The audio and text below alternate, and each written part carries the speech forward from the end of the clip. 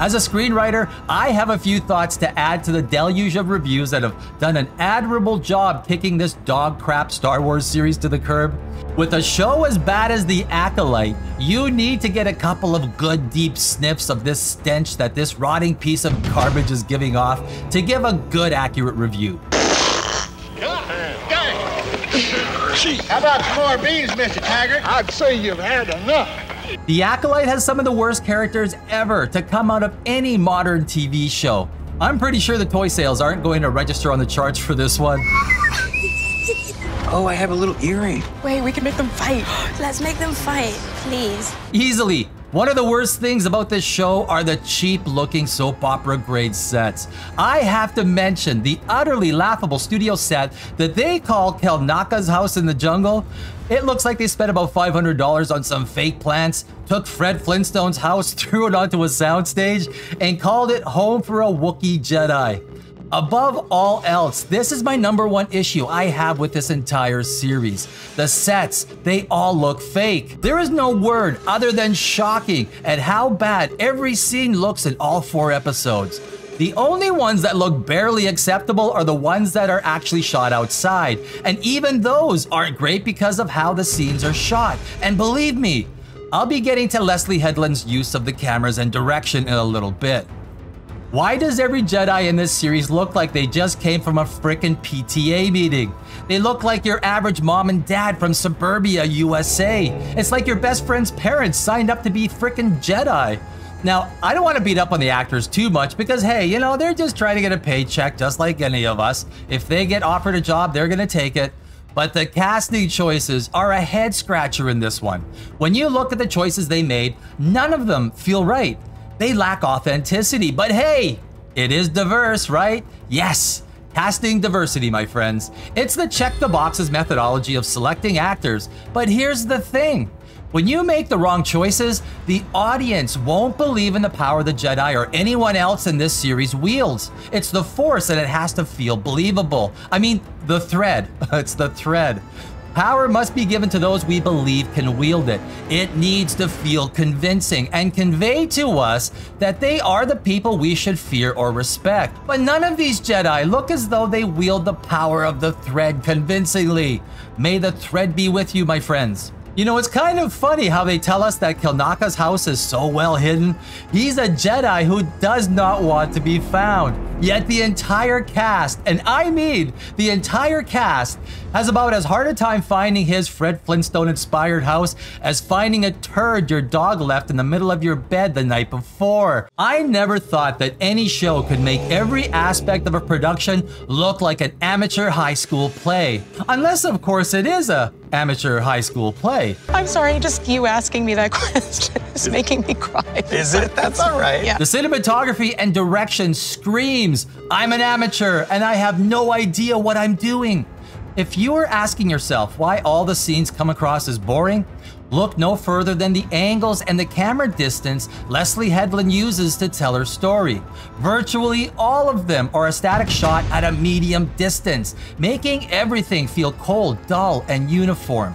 Every great director will tell you that the most significant parts of a movie are told through close-ups. It's where the actors are given the opportunity to act out and show the audience details about the character, who they are, what the character is feeling, and any subtext that needs to be conveyed. A great example is Dune Part 2, and if you want to see a fantastic blend of camera shots, angles, and distances, give it a watch and pay close attention to how Denis Villeneuve uses all of these things to tell his story and how much we learn through close-ups of the actors' facial expressions. Consider what you're about to do, Paul Atreides. Silence! Rebecca Ferguson is one of the best actors who can tell a story through her face alone in a close-up. Elijah Wood is another with his performance as Frodo Baggins in Lord of the Rings. It's actually why Peter Jackson chose him for the role. He said that Elijah could say more with his eyes than most actors can with words. And why in the fuck is this episode called Day? Is it because it all happened during the day? Did I miss something? Even the names of the episodes give off a foul stench of, I don't know what the fuck I'm doing. Seriously. Go on. God, I'll tell you, I could spend the better part of an hour going into how pathetic all of the production elements are in this series. There is literally nothing that you can point to and say that it's well done. Leslye Headland's directing screams, I have no idea what the fuck I'm doing. Just look at every shot. It's dull, with only 1 or 2 perspectives in every scene. There are no creative camera zooms or angles that in any way confers the slightest amount of expertise with what is being filmed.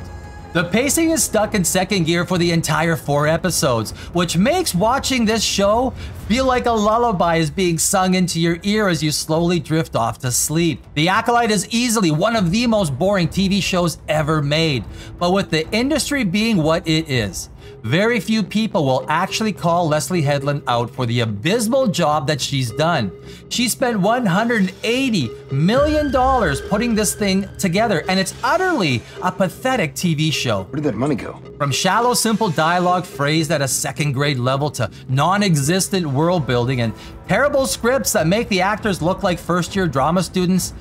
I'm sure that they try their best not to make a scene look stupid, but with these scripts, they end up looking stupid anyway. Bad scripts will turn all actors into bad ones. Stupid is, stupid does, sir. Then there's one of the most asinine character twists ever written in episode 4. From out of nowhere, May decides that she's not going to kill Kilnaka, and instead, she changes sides. Wait, what? Why? Because she's been running through the jungle for long enough to think everything through, which is what any jungle jog will most likely do, right? Make you change your mind on something you've spent the last 16 years of your life training for. Such a dedicated student to the art of Jedi assassination. 16 years thrown down the drain, ruined because of a brief run in the jungle. I could spend a lot more time ripping into the first 4 episodes of The Acolyte, which is complete dog shit in every way. Still, I'd like to save some of my 4-letter cuss words for the back half of this toilet bowl Disney Plus streaming TV show. There is no way that there can be a Lucasfilm production that will ever come close to being this much of a drama school train wreck. Unless they hire the 10th grade drama class at Los Angeles High. This has to be the bottom of the barrel, the end of the road, the final frontier in this Star Wars decline that's landed this franchise at the bottom of an overflowing septic tank. It's pretty shitty, my friends. And that's all I have to say about this garbage, and I will see you in our next video.